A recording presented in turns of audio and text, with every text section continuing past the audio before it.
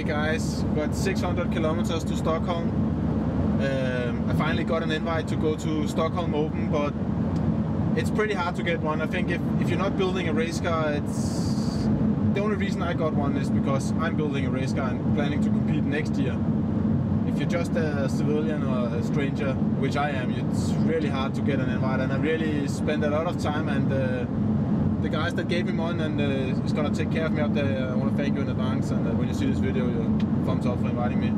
But to be honest, I know what to expect race-wise, but how it's gonna go on, where it's gonna go on, which guys are racing who, and how everything's gonna happen, I have no idea. And I have no idea how organized it is or what it's gonna be like, but that's really the reason why we're going there, because when I'm going to compete with the team next year with our race car, we really want to know how it's gonna go on, because you know, I don't want to be sitting a race car. I don't want to be sitting in a race car with no clue what's going on, what's happening, why are they doing this, why are they doing that.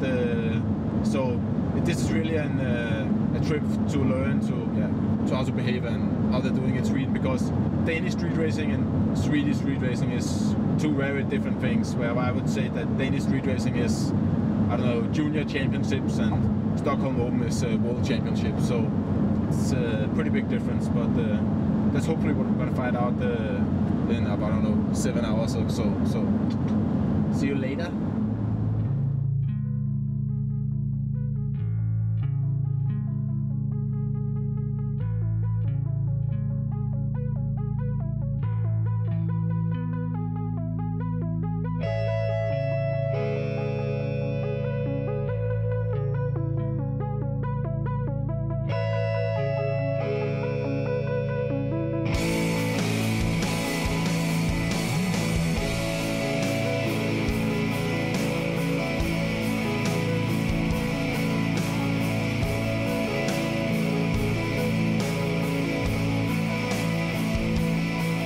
Arrived in Stockholm, waiting for our contact. Have no idea what he looks like, only know his real name and have a phone number, and he told us to show up here, so I guess we're waiting now. He said he's gonna be here in like 10 minutes, so we're just gonna chill out and see what's happening, and let's take it from there. But pretty exciting stuff.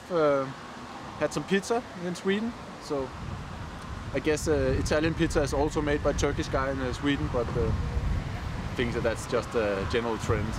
So I didn't know Italy had that many Turks, but apparently they do. So, but we'll give you an update later. I don't know how much we can film, but I think we can film some races. But I don't. We're gonna attend the drivers' meeting, but I don't know if we can film that, because I don't know how much they trust us. But we're gonna film as much as possible, at least give you updates between the races and film as much as the races as we can. But let's see.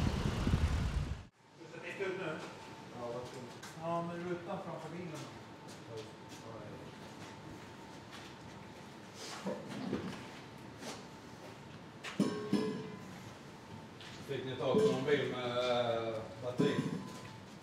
Som han laddat? Jag vet inte.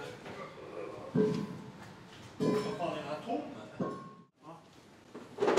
Ser man ju koll på grejerna. Jag kan komma på väg ihåg. Fråga Hasse vad han är någonstans. Ja. Där ska vi ta.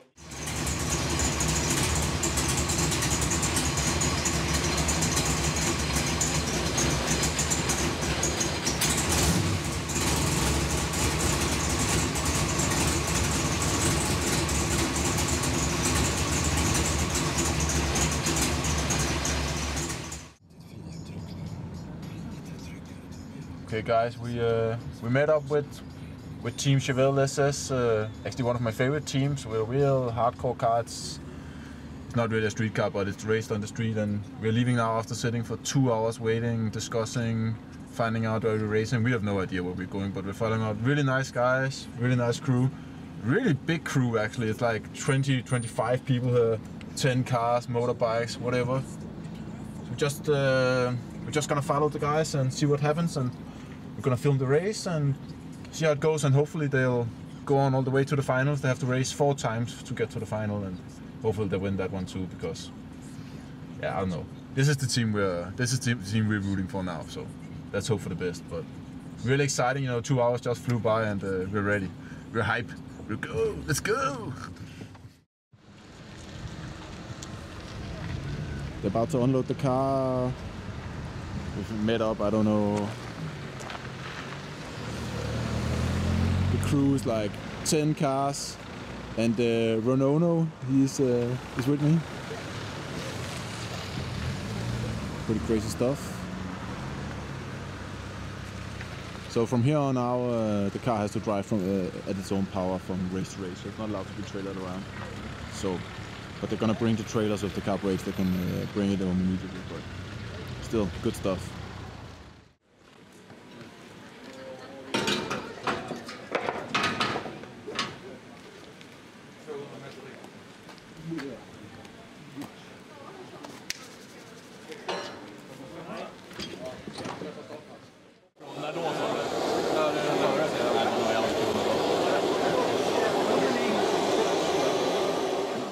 Right now we're going a big group, I don't know, 50 cars, something crazy amount. Everything is very chaotic, not very coordinated, but everybody is slowing down, getting in line. Everyone is fighting for getting closest, even though it's only going to be like a 2-second walk up to the base. Slowing down. I don't know where the spot is, but I guess it's very close up ahead, and when we're near it, we're gonna shut down this entire freeway. It's 12 o'clock and we've been here for 5 hours now, and this is this is the first race we're gonna see.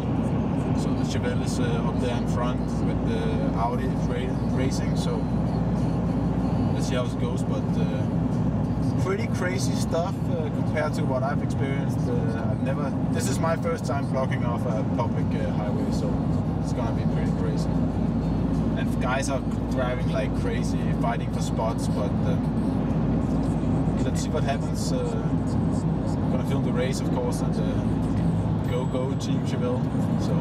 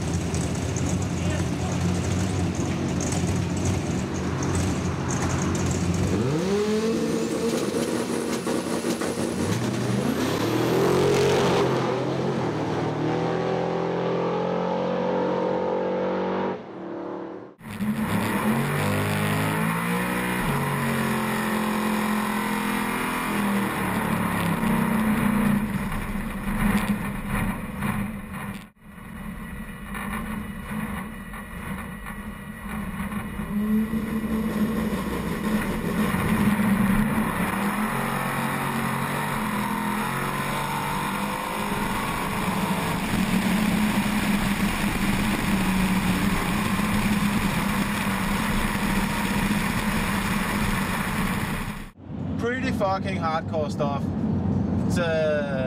Swedes are insane. What can I say?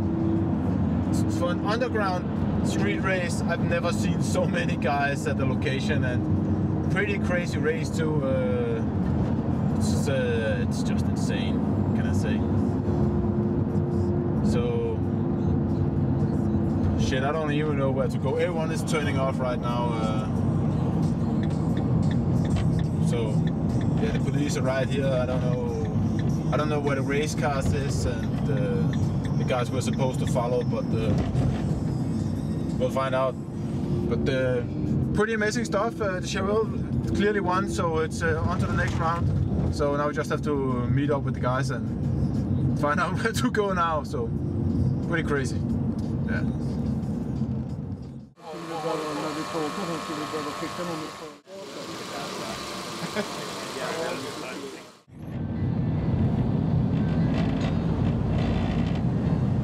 Right now we're following the race car and we're not really crew, but it's obvious that the crew is so routine. It's routine that they're shielding off anyone that's trying to pass. They're actually blocking the whole highway so people can't come up from behind. The only thing we're doing is just trying to keep pace here, but we just passed the Globe here in Stockholm, so there's a lot of stuff going into this that you don't really see just watching the race videos, just the whole transport time, and now we're tunnel racing.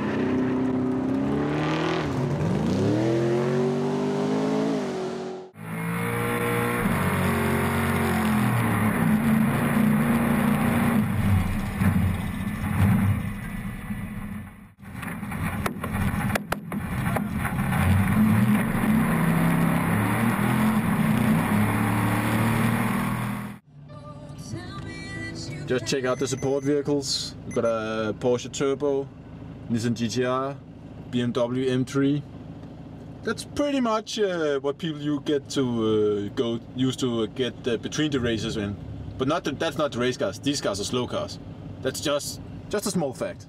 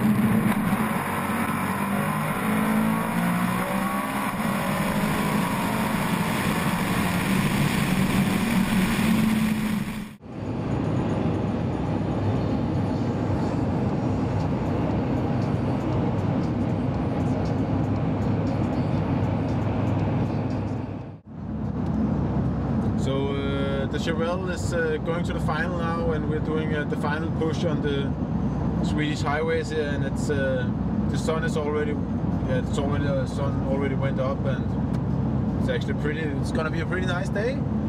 So we're gonna move out to the location, take some air out of the tires, get the car ready, and hopefully they're gonna take it. It's pretty cool following the same car from start to finish, and at least it's gonna be second, so hopefully he's gonna be first. It's been an insane night. It's been mind-blowing, so let's see what happens, and let's get the last bits on film, and hopefully a little bit of a victory celebration too. Pretty cool. But the one thing I can say about now compared to earlier this night is everybody drives a lot nicer. And I mean a lot nicer.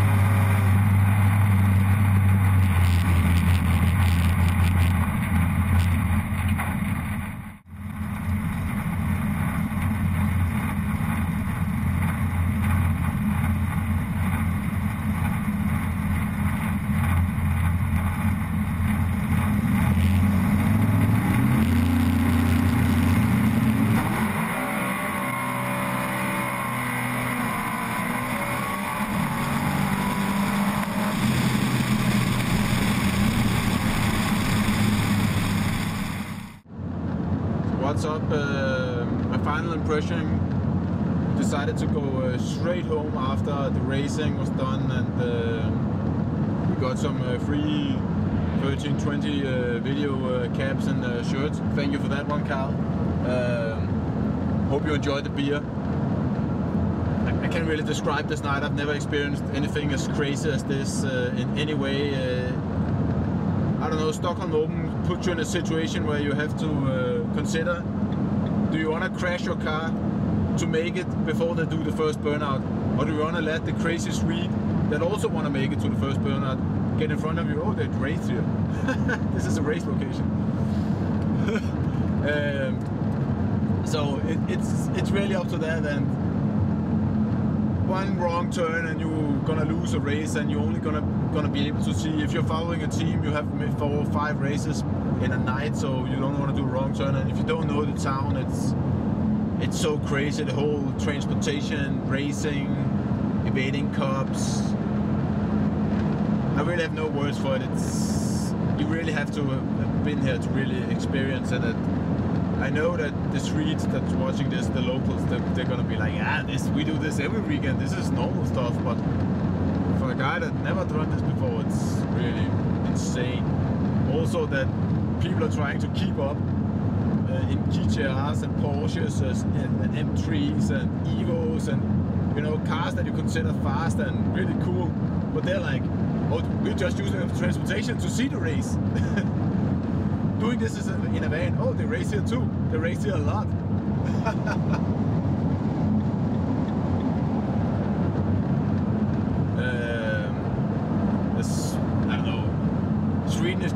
Stockholm is just a crazy place. You know, when you go on the highways, it's like you find burnout marks quite often, and I don't think I've been to a large parking lot without burnout marks and, you know, skid marks, and I don't know, it's just car crazy in a really insane, crazy way. But we decided to go straight home, and we got around 650 kilometers to go. So I'm running on my last Red Bull, and when that run runs out, I'm gonna take a nap, and Rononi, he's gonna do some hours in the car, and we're gonna trade again. But